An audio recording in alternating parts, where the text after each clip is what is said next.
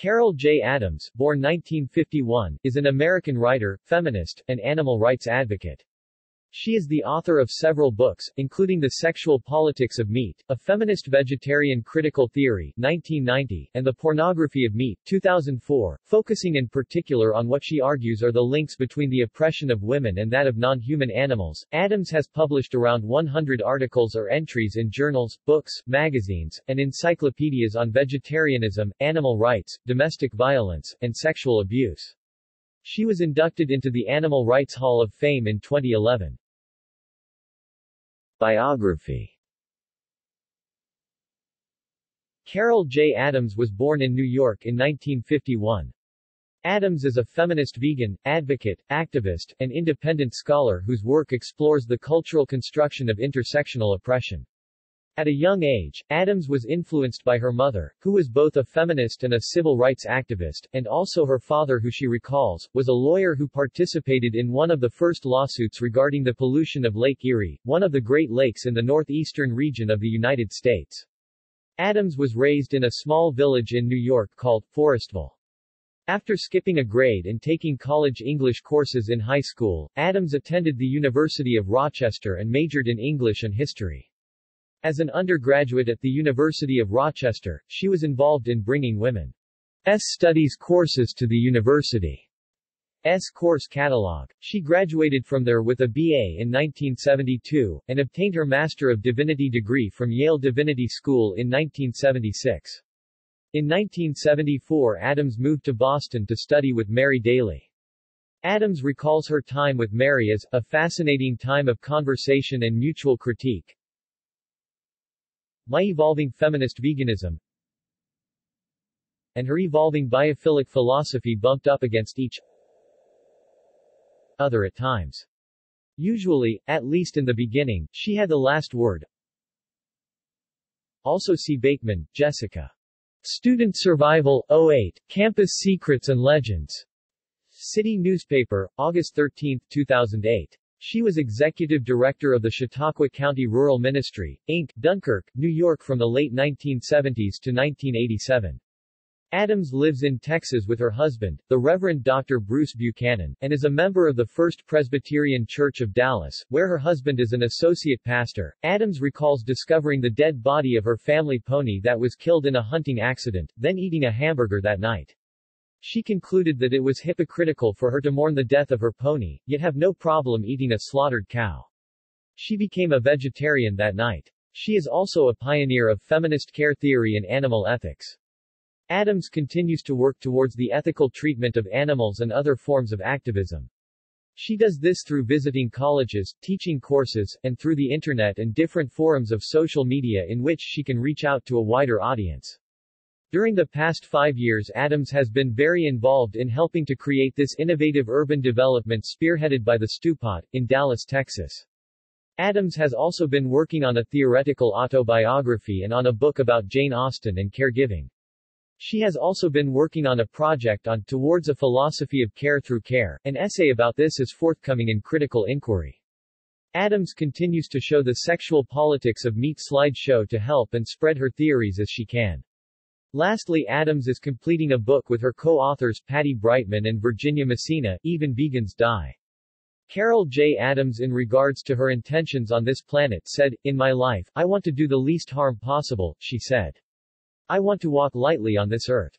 And the accomplishments of her life and her goals and ambitions have reflected this philosophy.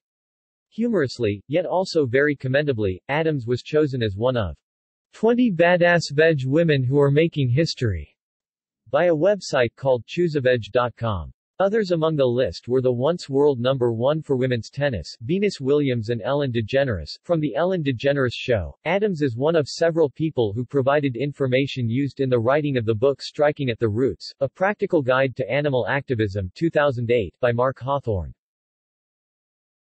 Career. The Sexual Politics of Meat, A Feminist Vegetarian Critical Theory.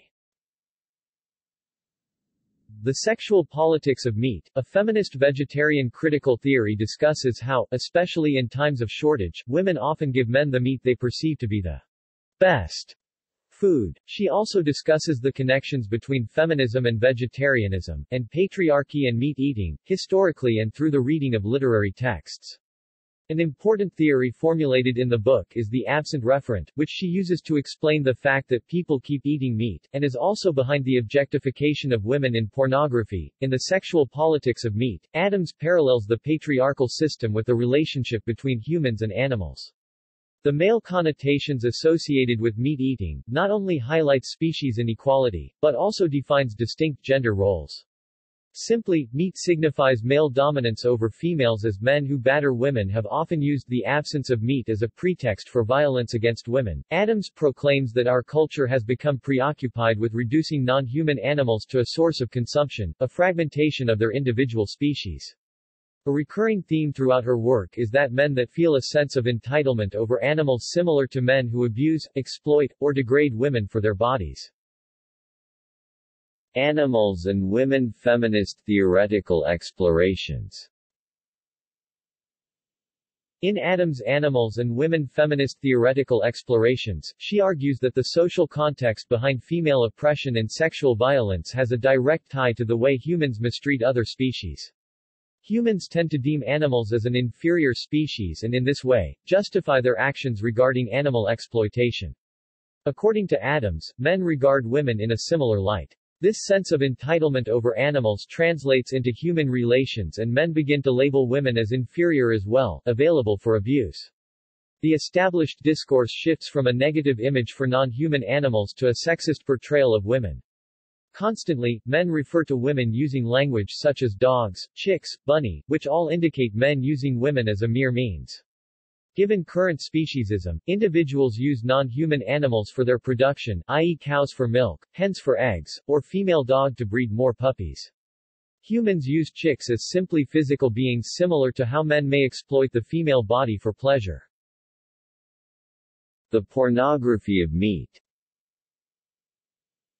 In The Pornography of Meat, Adams draws the visual comparison between meat advertised on a shelf and women portrayed in particular advertisements or magazines. The idea of consumption plays a significant role in a culture that compare women to a product, something that's not only attainable, but a consumable person. It is important to note that consumption may refer to literal digestion or rather simply, a desire for someone considered attainable by another individual. Adams juxtaposes commonly unnoticed advertisements in the local grocery store to sexist and misogynistic images of women. Further, she creates the a category, which creates an idea of white male supremacy in a civilized society, whereas the other in this sense, includes language that relates to different races, non-human animals, and women. Adams argues that modern culture idealizes the white male figure and demonstrates that he represents an advanced civilized society. The author argues that any individual who doesn't fall into the a category likely faces a reference to animals, now seen as derogatory and inferior. In this work, she includes an image of women labeled according to her body parts, similar to how butcher advertises meat cuts. The underlying premise remains the same. Current culture has created a desire for consumption from non-human animals, genders, and races. Other works. She is the author of several other books, including Living Among Meat Eaters, The Vegetarian's Survival Handbook. This book advises vegetarians to ask if they are at peace with their own vegetarianism and provides communication skills for avoiding abuse while dining with meat-eating friends, family, and coworkers who may be hostile. Her most recent work, Burger, follows the history, business, culture, and gendered politics of the hamburger. All the while, drawing upon the history of the veggie burger, and its revival through contemporary investors in the food industry. Activism. Carol J. Adams. Activism includes experience of working for social justice, which includes justice for non-human animals, and against domestic violence, homelessness, racism, and violence against animals. A large part of Adams' life is dedicated to feminism as well. She was raised in a household with her two sisters where this spirit of feminism was nurtured. Her vegetarianism came after her feminism. While a sophomore at the University of Rochester, she attended her first women's liberation meeting and later did field work at the Women's Liberation Center. These experiences and research, as well as the event of her pony being killed, showed her that her feminism and vegetarianism were related. Through some feminist studies she was conducting, she realized that both were connected throughout the history of feminism as well. She found that many feminists were vegetarians, and she also found multiple books written by feminists on vegetarianism as a part of the feminist awakening of the hero.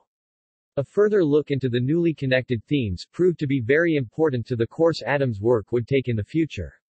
She found that a patriarchal ethics naturalizes and normalizes violence, and perpetuates human exceptionalism that permits the oppression of other beings. Thus her theory of the patriarchal essence begins, and the creation of the sexual politics of meat, a feminist vegetarian critical theory took form. Adams has explained that her activism taught her how to write by allowing her to think about how ideas are experienced by others. Fighting on the non-dominant side of things through her activism allowed her to return to her book writing with a deeper level of understanding sufficient enough to know what was going on. The voice she had in her activism in the 1970s also helped her obtain her theoretical voice used in her books.